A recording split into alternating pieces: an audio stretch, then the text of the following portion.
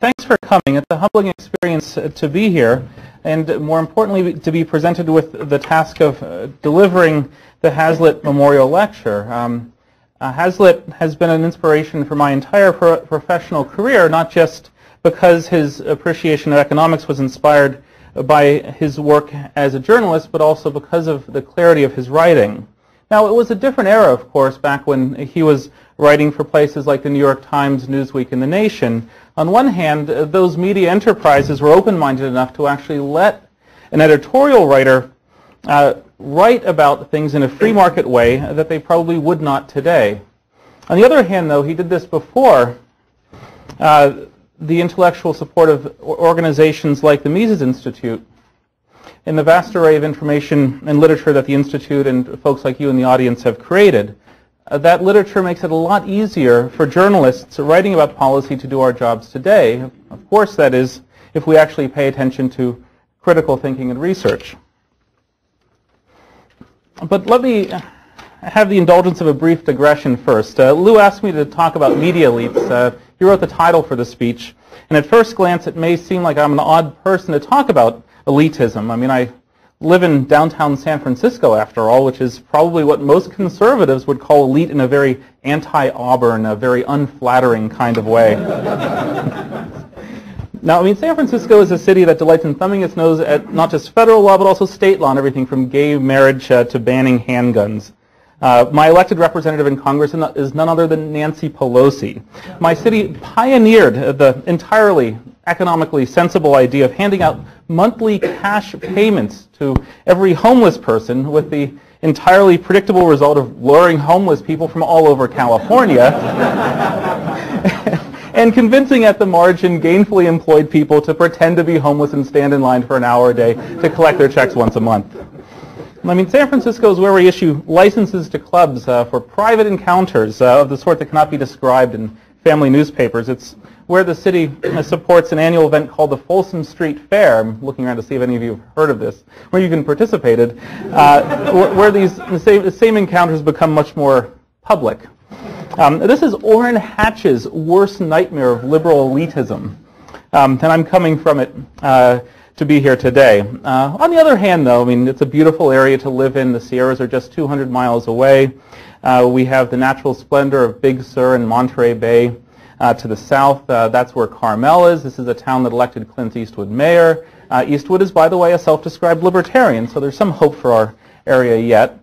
We have the excellent wines of Sonoma and Napa Valleys across the Golden Gate Bridge to the north. On the political front, free thinking remains alive and well. A town just outside of San Francisco, Fremont, is home to Pete Stark, who you might have heard about this week. He's the only openly atheist member of Congress, according to the American Humanist Association. And of course, the area is home to the greatest and smartest collection of entrepreneurs the world has seen so far. We've been home to the national revolt against draconian federal drug laws. Angel Raich, the plaintiff who went up before the Supreme Court, which shamefully said, oh yes, of course, regulating drugs is a reasonable use of the Commerce Clause, lives right across the bay in Oakland. And our handgun ban was struck down by the courts, although unfortunately not by on the same Second Amendment grounds that the D.C. Circuit used. This is California, after all. Okay, now let me return to my original topic. Before I moved to California a year or so ago, I lived in Washington for over a decade. And I suspect that's why Lou invited me to speak here today. If California is a home of liberal elites, Washington is a home of media elites. And one reason why many of us here today care so much about the topic of the media is that we believe that it's hostile to Austrian ideas and to free market views in general. Now, I haven't come across any research yet that asks and answers precisely that question. But if we rephrase it along more traditional lines, liberal versus conservative, there's a wealth of consistent survey data and other research. The American Society of Newspaper Editors research suggests that journalists are younger, better educated, and more liberal than the general public. Its survey of journalists found that at the bigger papers, 61% of newsroom respondents described themselves as Democrats or leaning towards Democrat, and only 10% as Republicans or leaning towards Republican. Another survey found that in 92, 89% of Washington journalists surveyed voted for Bill Clinton and 7% for Bush. This is George Bush, of course. This is actually an increase of liberals and a decrease in conservative affiliation from a similar survey conducted over a decade earlier in the early 1980s. And other research has found similar patterns, with about 61% of journalists calling themselves liberal and about 9% conservative or conservative to moderate. Now, occasionally you have journalists who are going to admit this. In 2004, the New York Times public editor wrote a refreshingly frank column saying just this. He was talking about social issues, gay rights, gun control, abortion, environmental regulation. Quote, if you think the Times plays it down the middle on any of them, you've been reading the paper with your eyes closed. True. Hazlitt himself wrote about this kind of bias. He was talking about hostility to the idea of savings, but it works just as well when referring to hostility towards other free market ideas writ large. He said, quote, when once people have decided to deride a practice or an institution, any argument against it, no matter how illogical, is considered good enough. Now, my own experience working in D.C. as a political correspondent for over a decade indicates this is consistent with that premise. Some of my previous jobs were working as a reporter in the Washington Bureau of Time Inc., which publishes Time magazine. The Washington Bureau for Wired Ventures, which at the time published Wired magazine. Now it's owned by Condé Nast. I've written a short-lived column for UPI, a slightly longer-lived one for Business 2.0, and an even longer-lived one for George magazine, the home of the media elite right there. I've accompanied the president on Air Force One and have, when I lived in D.C., been a card-carrying member of the National Press Club. And during that time, in interactions with hundreds of my colleagues, I found political reporters to be consistently left of center and editors to be consistently, generally, the same way. The better ones will go out of their way to correct for this bias, but it's like any profession. You have the mediocre people who will not or cannot. And so if we accept that the allegations of bias are true, we have to ask why they're true. To conclude that a mostly liberal media exists almost requires positing something like a news cartel, which in turn requires things like collusion among existing members, limiting competition, and punishing defection. Daniel Sutter at the University of Oklahoma explored this topic in a 2001 paper and tried to answer whether the source of the bias comes from the demand side, that is the reader or consumer of news, or the supply side, and that is either the owners, editors, or journalists. Now, he pointed out correctly that biased news runs the risk of alienating customers who have centrist or conservative views. I mean, think about it. Why would the owners of a biased news organization tolerate that bias if they could maximize profits by appealing to a larger audience that included underserved conservatives or libertarians? And we do know that it's possible for new entrants to join the traditional national media marketplace. So Fox News and USA Today are good examples of that, but it's an expensive and risky proposition. USA Today lost $800 million in its first 9 years of operation, and Fox News still lags behind CNN in terms of unique viewers, even 11 years after its launch. In fact, from August 2005 to 2006, Fox News lost 7% of its total day viewers, while CNN and MSNBC gained 35% and 26% respectively. And so one demand-side explanation of bias is that news media consumers are more liberal than voters, and there in fact is some evidence to back that up. But the better explanation probably lies on the supply side with journalists themselves. There's a personal and often a professional cost in being an outlier among your colleagues during those water cooler conversations and annual salary reviews. Surveys suggest that top-tier journalism programs like Columbia University's Graduate Journalism School graduate a very liberal crop of students every year, which implies that the most desirable new writers are probably going to be left of center. David Barron, who's a professor of political economy at Stanford University, offered what I think is an intriguing explanation. He said that a profit-maximizing news organization tolerates bias if and only if that bias allows it to hire journalists at a lower wage. Now think about it. And so let's assume reporters are also qualified to work in public relations, technical writing, or ad sales. Mean reporter salaries are just over $40,000, according to the latest information, 2005, from the Bureau of Labor Statistics. But public relations, technical writing, and ad sales salaries are an average of nearly $13,000 higher. The mean disparity grows to over $30,000 when you compare editor salaries basically editors or managers, with those of public relations and advertising managers, $30,000 a year. Now, there are many reasons why journalists would probably take lower salaries, maybe the potential for travel or the publicity associated with bylines. But for many reporters, at least in my experience, they like the quasi-academic feel of being divorced from a for-profit organization. But nevertheless, just about all of them know that they could make more money elsewhere if they wanted to switch jobs, sometimes even doubling their salaries in large metro areas. And by the way, for anyone on the business faculty, if a college or university, you're right in between those numbers, the average salary is $67,500. So the model I suggested so far is one with an industry with cartel-like aspects that's historically been marked by relatively high barriers to entry, at least on a national scale. On the supply side, reporters tend to be liberal, and owners may tolerate this bias in exchange for paying lower salaries. But this model that has been in existence for decades now starts to crumble when barriers to entry are low, which brings us to the internet. We've already seen some instances of blogs raising topics that the mainstream media has been unwilling to touch. By unearthing information, publicizing it aggressively, they've practically forced mainstream journalists to pay attention on occasion.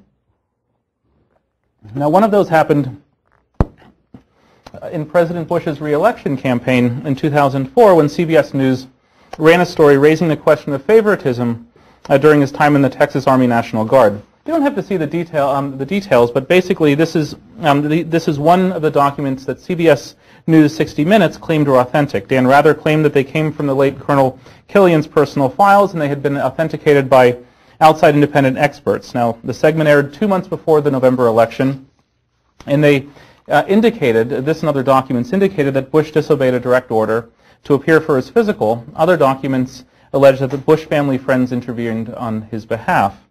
Hours after the story aired on 60 Minutes, conservative bloggers started assailing the documents and the credibility of the reporters. The discussion seems to have started on sites like Free Republic and Powerline and quickly spread outwards.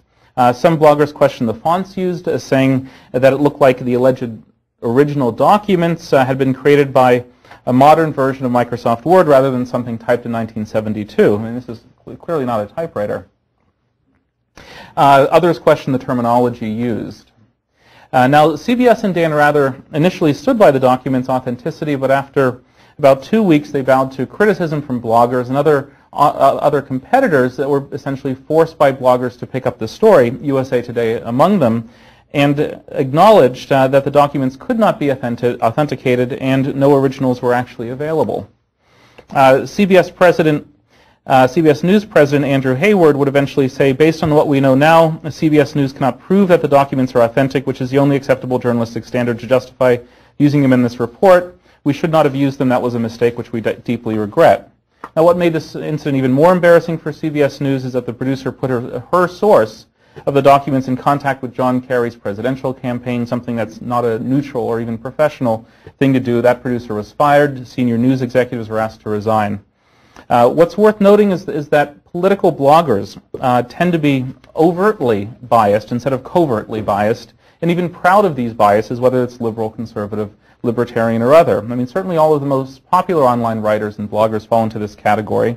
And my hunch is that it's a market response to the lack of media organizations, at least mainstream national ones, that are openly partisan. And even ones who that are in fact biased, of course, claim not to be. It's also a throwback to the earlier days of journalism. I mean, you can pick up a book. It's called Debating the Issues in Colonial Newspapers, and it's a compilation of original sources, hundreds of pages of newspapers that describe the partisan political debates that took place at that time in those pages. I mean, the Federalists had their network of weekly newspapers, primarily in New England, but with a strong presence in Pennsylvania.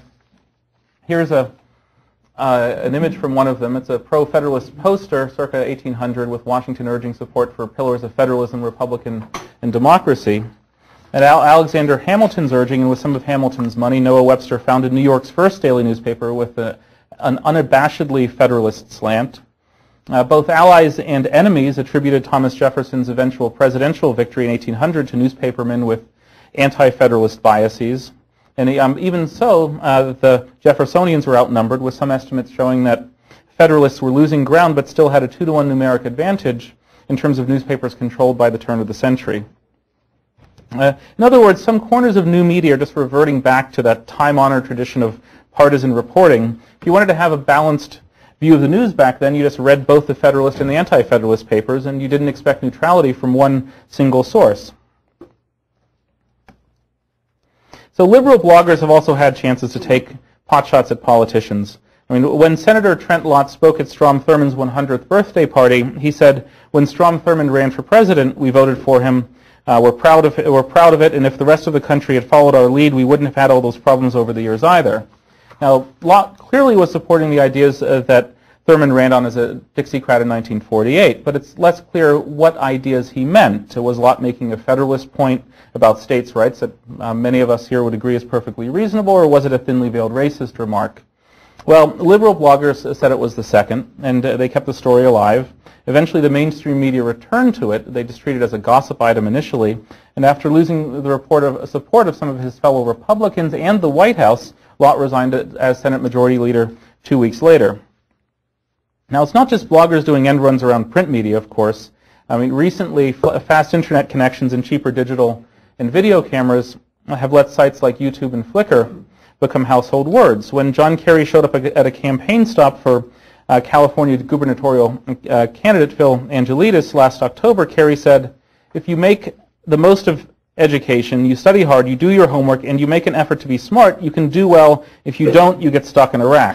And that video quickly appeared on YouTube, and you all remember the rest. And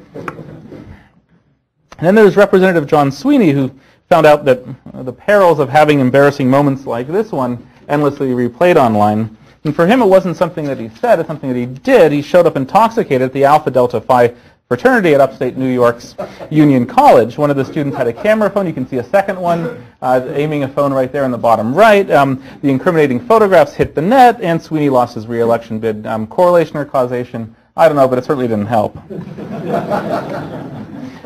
There's Senator Ted Stevens, a Republican, had much the same treatment, but with a twist. Let's see if we can actually hear this.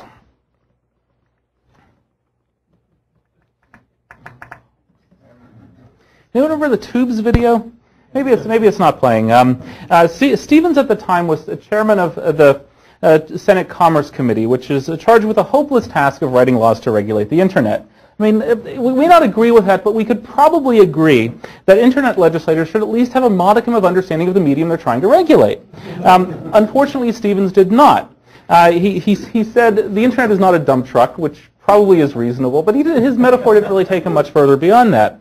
And so this was quickly picked up on YouTube, on Comedy Central's The Daily Show, and on a techno remix that I tried to play but failed to do. Once your comments make it into a techno remix, you know that there's not much further down you can go. And then there's Senator George Allen's in his macaca racial slur, which also is probably not going to cooperate. Okay, this was caught on YouTube. He made an ethnic slur at a campaign rally. It was caught on video camera. He was talking about representatives of the opposing campaign that were there, and he lost re-election. Now what's interesting is this sort of YouTube and blogging and Wikipedia, MySpace, etc. revolution is an emergence of free market websites that can propel us beyond this traditional left-right axis. I mean, I'm thinking of sources of commentary, news information, Mises.org, RationalReview.com, DownsizeDC.com, Antiwar.com, and probably dozens or hundreds of others that I don't even know about, but certainly could not have existed without the internet. These sites also represent our best chance of challenging the pro-power bias in the mainstream media. I'm not aware of any research that's quantified this, and I'm probably not even expressing it very eloquently, but my impression is that both liberal and conservative journalists tend to be pro-government power and therefore pro-government expansion for entirely predictable reasons. Let's think of them. Quoting government statistics is easier than having to do the research yourself. They're also free. Private organizations may charge for them. Government officials are always ready to assist in news coverage that's expected to be favorable, sometimes much more so than private organizations, especially startups that just don't have the manpower and have to tend to their bottom line. If you're in Washington, you're a political reporter who lives in Washington. Your friends and the parents of your children's friends, your social network, in other words, is made up of government officials, party hacks, and like-minded folks. Covering power can be lucrative. If you're a reporter in a state house, you're covering an obscure politician, and that politician ends up on the presidential campaign trail, and you get a six-figure advance. It can pay off in other ways. Journalists landing civil service jobs for life, becoming lobbyists for trade groups. At the most basic level, if your job is to cover the federal government and the federal government begins to shrink, you just may not have a job anymore. So these are just a few of the temptations that the mainstream media has that the YouTube blogging revolutionaries do not. And, and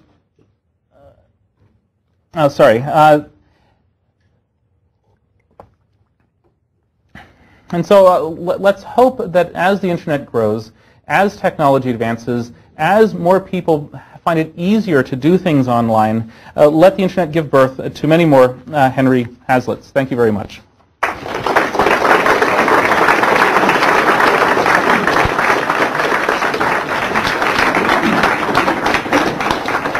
We'll have any questions now. Here, Well, in the front. the whole issue of why the media is so left-wing, the two economists named Michael Jensen and Bill Meckling wrote about this about 20 years ago or so.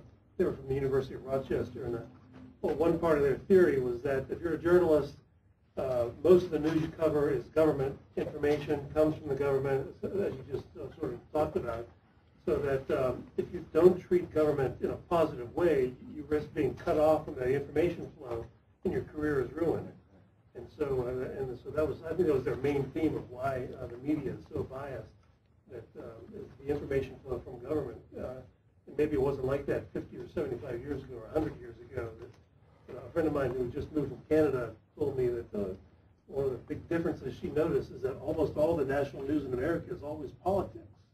Whereas in Canada, at least, a lot of it was about life. It wasn't always about politics. But if you watch the evening news, it's nothing but politics. And so if you're a journalist, you have to be left-wing, have a bias in that direction. So the question is to repeat it for the online audience. There's evidence, two researchers at the University of Rochester who said that journalists are essentially pro-large government because so much news comes from the government, and if you write things that are too critical, you cut off your sources. And that's, of course, entirely true. The better news organizations will have a good cop and a bad cop. There'll be the good cop reporter who shows up at the press conferences at the Department of Commerce or the Department of State or whatnot, it writes the nice flattering article, and then you'll have the bad cop reporter who does the digging, writes the investigative pieces that make the government look like idiots. And if you're and because PR people in government tend not to be that aware, they may still keep talking to the good cop reporter, and generally do, thinking that it's more of a personal thing rather than an organizational or institutional thing. But you're right. If you piss off your sources, you tend to lose information in the future. You're certainly not going to get exclusive access or the interview with a senior official that could advance your career. Yes? I want to add to what Tom said. Most news in Canada is about hockey. Here, here. What's wrong with that? I have a suggestion for you to add in your repertoire of case examples, and that's this guy, I forget his name, someone can help me here, who wrote about gun control in the early part of our country, saying that nobody used guns. Khalil. He won, he was an Emory professor, and he won all sorts of prizes for his book, saying that we had no culture of guns. And then there was a whole bunch of bloggers that kept crescendoing, saying, we tried to check out this source, we couldn't find it, we tried to check out that source. So you must add this the next time you give that speech. I also wanted to add another hypothesis to Tom's as to why journalists might be biased towards the left or biased against the market, and that is because they're intellectuals. This one comes from Robert Nozick and other people. Milton Friedman, I think, made this point as well. And intellectuals are the people in high school who got great marks. And then they see somebody like the pizza guy or the burger guy making a lot more money than they're making, and they think that capitalism is unfair. So to the extent that they share in this general bias of all intellectuals against the market, this might account for some of that as well. The question was two parts. First was there's the the book, I have a copy of it by the Emory Fellow saying that there's no gun culture. It was given to me by the head of a Washington, D.C. liberal advocacy group who said, read this and learn something. And the other point is an excellent one, which was journalists are biased because they tend to be intellectuals. They see people who are high school dropouts making much more money as entrepreneurs. And I think that's right. It's even worse in business and politics to some extent because business reporters are covering people who are making insanely more than the reporters. The reporters get jealous. There's politics. It's probably just as much. You see these not so smart, lying, conniving politicians who then turn around and become lobbyists at mid-six-figure salaries, and you, well, anyway, there's, okay, any other questions? In the far back, yes, you. Do you think the old media can survive in today's world? The question is, can old media survive in today's world? I mean, there's, yes and no. I'm going to hedge the question a little. I mean, this is a huge topic of conversation in journalism circles. Sites like Poynter.org, Poynter, endless discussions about are newspapers dead. I mean, certainly circulation hasn't been doing very well. At the same time, there's more advertising going online. I mean, my employer, CNET Networks in San Francisco, is benefiting from that. So you have circulation dropping, advertising moving online. This is not a great position to be in if you're in the newspaper biz. Most of the people I know who work at newspapers are thinking of exit strategies, or at least contemplating them in the back of their mind. And so I'm not sure if newspapers are going to be around as we know them today in 20 years. But is the mainstream media going to be around? Probably. I mean, even after you have these millions and millions of blogs being created, you still don't have a substantial number of people who use them as a daily news source. Under less than 10%, according to, I think that was Pew Research stats. And so if you don't have that many people who are using them as info sources, then I think the mainstream media is going to exist for a while. One thing that might help are services like iTunes that sort of break the broadcast stranglehold. Now you can subscribe to broadcast television that is produced by someone with a much lower budget, but looks just as good or almost as good as the nightly newscast, and maybe with a less free market antagonism bias. Another question in the back. Yes. Yeah, I've been involved in a case this last year, the one that the infamous Declan McCullagh case, and I will say that we bloggers have depended on the news media to sort of get some information out there. Now, what happened was that the mainstream media all decided at the beginning that these guys were guilty, and it's really been interesting because I started writing on it, and I started hearing like, I've got a mole at the New York Times telling me about, oh yeah, this reporter really screwed up on this story, so we had to finally take him off it and put somebody else on there. And so it was interesting to see what happened, and in that the blogs actually have had an effect upon the mainstream coverage. I tell people that, last May there were, really, you had, there's about 4 of us writing on the case, and it was us against the New York Times and all the other mainstream media, and as well as the judicial system of the state of North Carolina, which is, something akin to what Stalin had. And I tell people those really weren't very fair odds because the person who were writing can always outthink the New York Times report. But that being said, there is a demand out there for somebody to get information that the bloggers just, we don't have the wherewithal to get information like that.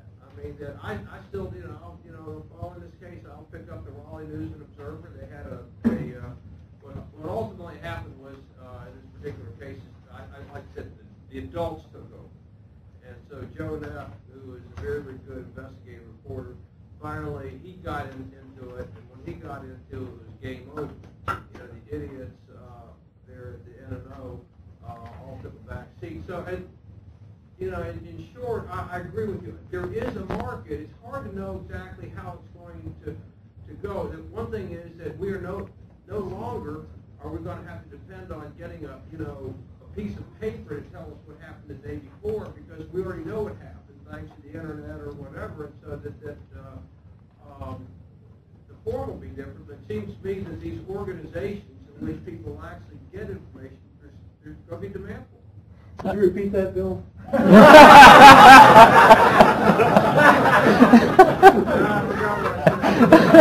Oh, let me try to summarize. Some bloggers covered the Duke lacrosse case and found that their coverage had an impact, but at the same time, the mainstream media was valuable for the sort of focused coverage that they can provide, which is true. I mean, this is the standard response by journalists and editors. You're not going to have bloggers, packing up and moving to Afghanistan or Iraq to cover what happens there. They're not going to be able to take off 2 months of their life and cover a high-profile trial. Oh yeah, they might be able to drop in on a lark, but some events do not lend themselves to blogging.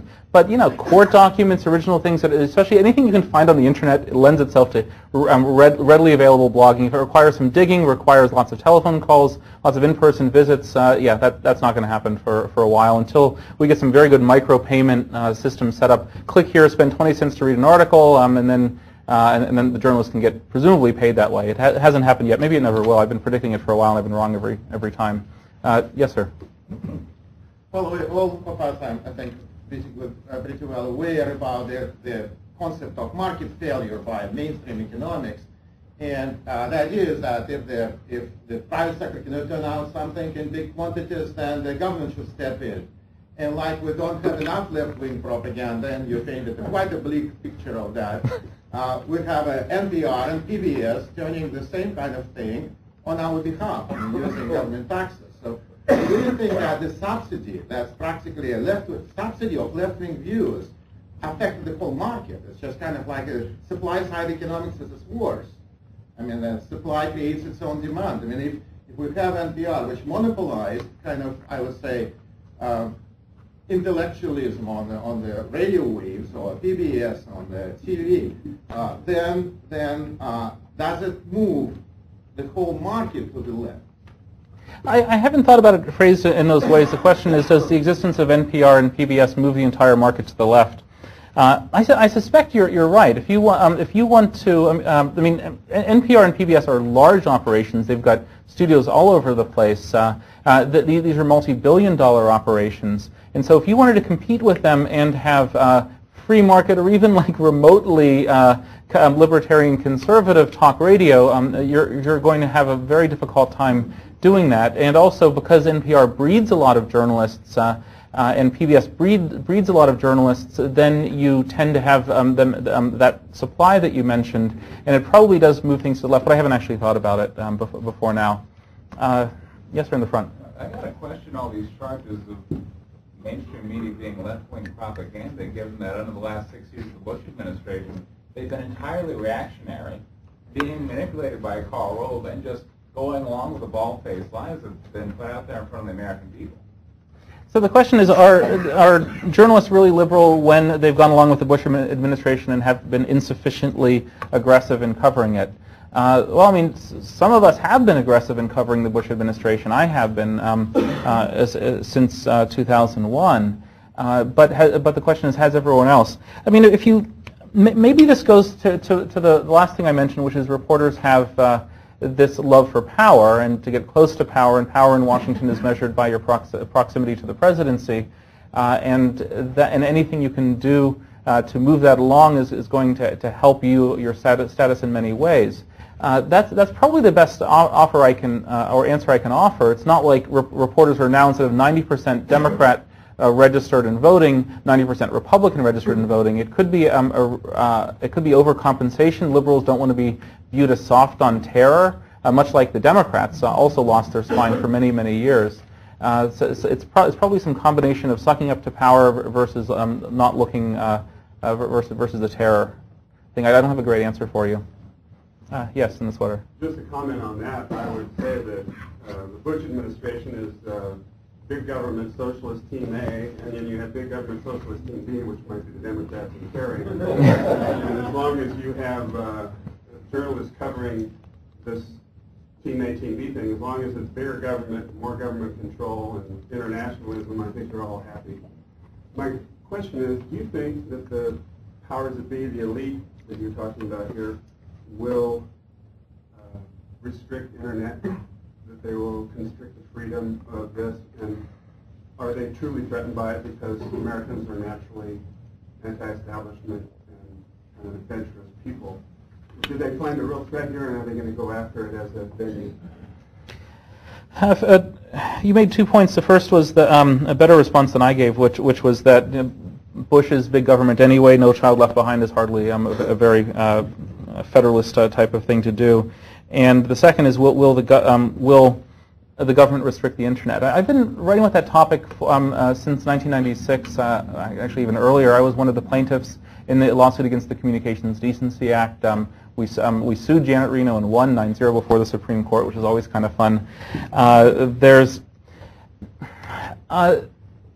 Early on, the danger was greater because not as many people knew about the internet. There weren't as many alternative news sources on the internet.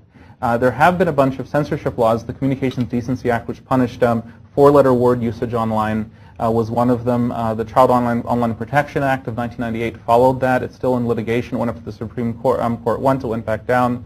We're now awaiting a decision from a district court judge in Philadelphia. That's on the free speech front. On the privacy front, there have been a bunch of, this is the liberal view of privacy, which is data collection and retention regulations aimed at for-profit businesses. Those have been enacted, but not as broad as it could be. Spyware regulations, not as broad as it could be. The best example is the Federal Election Commission attempt to regulate bloggers, and that came down about a year or two ago. I interviewed Brad Smith, who is at that time a libertarian leading FEC commissioner, and he essentially blew the whistle through my article on what the FEC was going to do in terms of regulating and registering bloggers. After that happened, the FEC backed down. They said, "Oh no, of course we don't want to do this," even though it was a deadlock 3-3, Republican versus Democrat. The Republicans needed a majority to appeal their loss in court, saying that the regs were unconstitutional.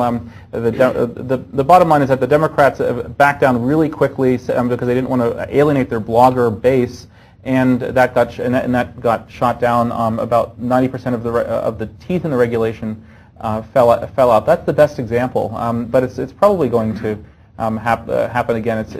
This is government, and this is what regulators do. A Yes. related question on the broadcast side involves possibly assertion of fairness doctrine. Are you picking up anything there concerning either legislative efforts in that regard, DNC efforts in that regard, or perhaps efforts on the part of what some refer to as the dinosaur media? The question is the fairness doctrine going to rear its ugly head again? I don't write about broadcast stuff, and so I don't actually follow this. There has been some talk among Democrats at reviving it in terms of, this is more heated conversations and serious policy proposals, but that has been talked about. It has not been talked about in the context of the internet as far as I know, and that would be a pretty big step for them to try to make. Yes, sir. YouTube is currently facing potential lawsuits for a number of major broadcast companies to return on news organizations. So I was wondering if you see intellectual property and copyright issues moving away for the mainstream media to preserve a monopoly over the channel. The question is the Viacom lawsuit that it filed this week against YouTube for $1 billion and a permanent injunction. Is that a way for the old media to restrain the new? Copyright and intellectual property in these circles is sort of divisive, and I have mixed views myself. My reading is that it's clearly unlawful for individuals on YouTube to post content outside of fair use, outside of the scope of what fair use permits. The question is, can there be contributory or vicarious liability attaching to YouTube for this? The Supreme Court said in the Grokster case that Grokster could be held liable for what its users do, but Grokster, this is the peer-to-peer sharing or file sharing case, Grokster's executives were really sort of egging it on, and YouTube's been much more, well, of course we don't want any of that infringing content to appear on YouTube. So I think it's going to be a much harder case for Viacom to win. Overall, Probably, but at the same, this would be a way. But on the flip side, all these large media conglomerates, including CBS, have started licensing stuff to YouTube, and so I think in the end it's just a business dispute that's playing out in the courts. And if Viacom and YouTube reach the magic number, that lawsuit's going away tomorrow. Other questions? Yes. Do you have any thoughts on Roger Ailes and Murdoch's efforts to start a new business channel? I was particularly taken by Murdoch's comment that the existing financial news channel is anti-business. The question is Murdoch's plans or proposals for a new business channel. I don't really follow broadcast media that carefully, and so I haven't paid close attention beyond the same things that you've probably read. It is odd that a lot of what we call financial journalism nowadays is not a very pro-market. Even journalists for the Wall Street Journal, not the editorial page, but for the front page, are somewhat hostile to free market ideas, which when I was a young and somewhat naive reporter in D.C. surprised me immensely when I ran into them at a party one evening. How could you write for the Wall Street Journal? How would you? Anyway, And so I think that such a thing could probably survive. It could be the Forbes versus the Fortune of the broadcast media sector, but I haven't followed it more closely than that. Other questions? I think we're finished, folks. Thank you very much.